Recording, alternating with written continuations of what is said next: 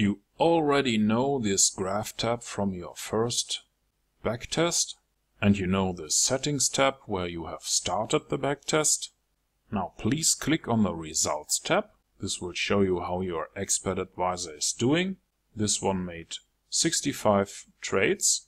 You can see lots of other useful information here. And now please right click on the statistics and select Report HTML. I will call this one Simple Buy Stop Euro US Dollar. Save it. And now your web browser should open. And here is the complete report. It will tell you a lot of useful information. You will see some graphs here, and below that you will find the details for each and every trade we made. These are all automated trades from the expert advisor you have created in the last video. And this is the total result. And now we are going to test another currency pair. This one is the Australian dollar against the Canadian dollar.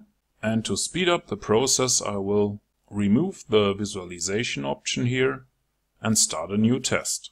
After a few seconds, you will see a graph here, and this one took off in February. And here is the end result. Once again, click on the Results tab, right-click, Export to HTML, give it a name and save it. Now you can compare the results on the two HTML pages here, but it's also possible to export the report for Excel.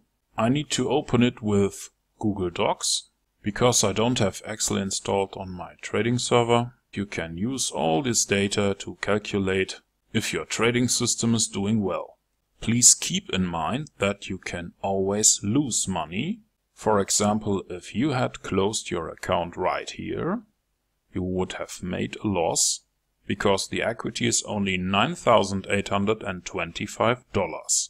And that's exactly what human traders do.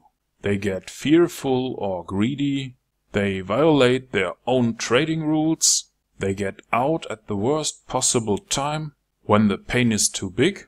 And if you have been trading for a while, I bet that most of your losses have been caused by you and your own feelings.